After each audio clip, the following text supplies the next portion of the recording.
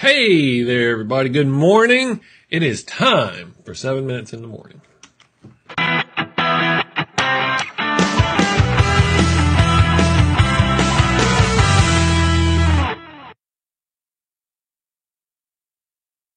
And look at that. Back just like that. You can put that up there. Hey, good morning. Good morning. Welcome to a Wednesday morning installment of 7 minutes in the morning. I kind of feel like I said talk radio a minute ago. Anyway, this is 7 minutes in the morning, where you get your daily dose from me. If you happen to be listening on your favorite podcast catcher, awesome. That is excellent at some point. Or maybe watching on YouTube, listening on SoundCloud. At some point, head over here to 7minutesinthemorning.com so you can join the conversation. Do what Joe has done already, gotten out ahead of the pack, and drop a comment in there and say good morning. That's where all of the conversation occurs. So, man, yesterday, got down to do the radio show yesterday, and you probably recognize this. I pushed out the radio show through 7 minutes in the morning. You know, one little setting, and you get all kinds of weird things happening. I don't know. So anyway, let's hop into our topic of the day today. This week we've been talking about focus, and on Monday I kind of set up the conversation that we hear all the time.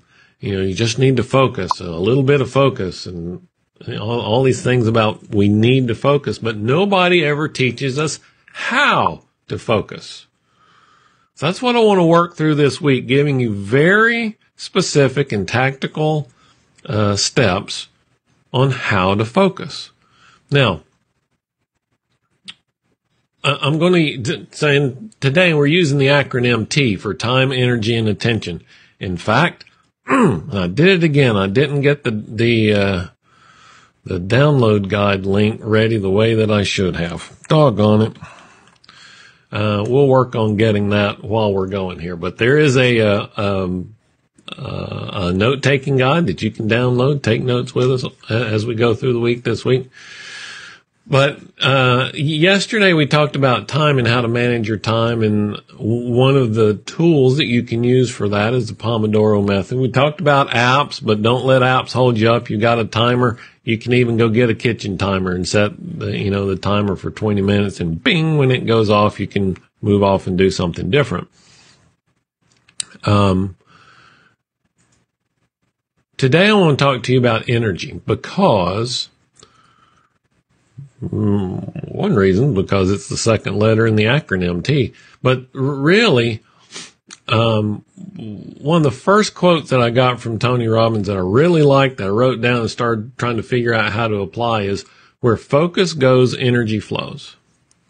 So what the things that we focus on are the things that gather our attention, or said another way, the things that are our energy. The things that we are expending energy on are the things that we are focusing on.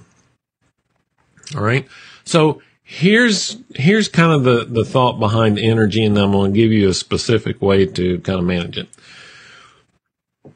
We each have an energy tank, right? Think about it like a fuel tank. And every day that tank is at full. At some point during the day, as we move through the day, we begin to delete that tank, and the hand goes down from full and it's making its way toward empty. You know, some folks will take a nap in the middle of the day, whatever. Find ways to, or maybe it's go to the gym in the middle of the day, find the way to refill that tank, but then it's still going to go down, so that at the end of the day, that tank is done. And then that tank is gone. We don't get to save that for tomorrow. It's gone. Tomorrow we get a brand new tank, kind of like time, right? So the trick here, and the thing I want to ask you is, how are you using your energy? What are you using it on? Because we all have these energy windows where, man, and for me, it's like, in the morning when I get up, man, I'm up, I'm going, I've got energy to get things done. By lunchtime, I can tell that I'm at half a tank. And maybe I'll get a little bump right after lunch, but then by the end of the afternoon and into the evening, I'm done. Part of that's because I get up at 4:30 or 5 o'clock in the morning. But I know where my energy windows are, right? Where I can afford to spend that energy and give the best results, create the best results, right? So first question for you is when is your best energy window? Is it in the morning? Is it in the evening? Some people, it's at night. Man, they can come home after work and eat dinner, and all of a sudden they're juiced up till 1 or 2 o'clock in the morning. All right, great. As long as you know that that's your window, okay. So that's the first question. When is your energy window? The second question is, how are you spending it? If you come home and you get, juiced up and you're pumped up and ready to go, do you spend that energy watching TV? I don't know, just throwing that out there. If your best energy window is in the morning, do you spend that, sitting in the swing drinking coffee? Figure out, knowing when that energy window is just the first step. The second step is understanding how you're using it, and are you using it to create an outcome? If you buy,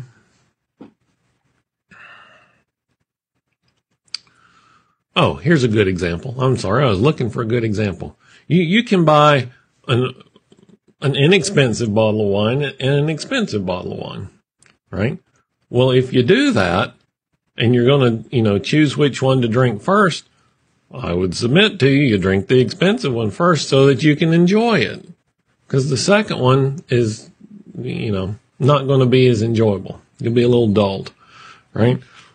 Why would you do that in the opposite direction? And it's the same with your time. If my best time is over here and this is not my best time, why would I wait till over here to try and get work done that's going to create my outcome, right? So know when your best energy window is, and then make sure that the way you're spending that energy window is relevant to the outcome that you're trying to create. Now, in order to do this, you first have to have control over your time. Which goes back to what we were talking about yesterday. All right, if you don't have control over your time, then knowing when your energy windows are and how you're using them is completely irrelevant, because you can't do anything with that. So you have to get your time under control, how you use the time you have. Get your time under control, then we begin to get our energy under control. Now, and this could easily turn into an hour show, and I'm trying to avoid that. One of the things that we get stuck in here is, if we have a day job, we're very likely selling our best and highest time windows to somebody else.